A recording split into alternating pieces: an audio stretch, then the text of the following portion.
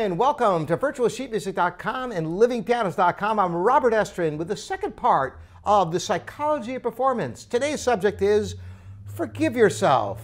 That's right, a very important element of performing. Now, if you've ever performed, you know that there is the element of chance. That's right, you practice so that you have consistency, but you come out there and you have a different audience, the piano may be different. Just having the room filled with people changes the acoustics, and you might get thrown for a moment. So how do you deal with that? Well, that's what we're going to talk about today. The worst thing you can ever do is to get into a cyclical thought pattern, which I've talked about in a previous video. If you miss something, let's say, and what's the natural reaction? Your heart may start pounding, your palms could become sweaty, and the worst thing you can ever do is start thinking, oh my gosh, suppose I missed something else.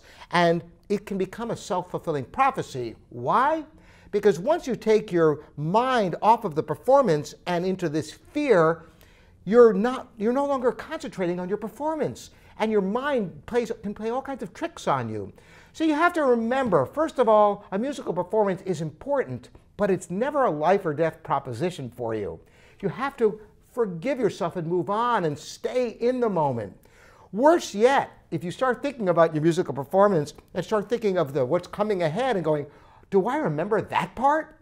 Once you take yourself out of that moment, you can really screw yourself up playing mind games. It's much like when you lie down to sleep at night. If you've ever done this and you think, oh, if I get to sleep right now, I'll get 8 hours sleep. And then you're lying there for a few minutes, you're just about to doze off and you think, oh, I think I'm asleep. And then, oh my gosh, you're awake again. And if that happens once or twice, you could start getting into that cycle of, instead of just relaxing into sleep. Well, performance is much the same way.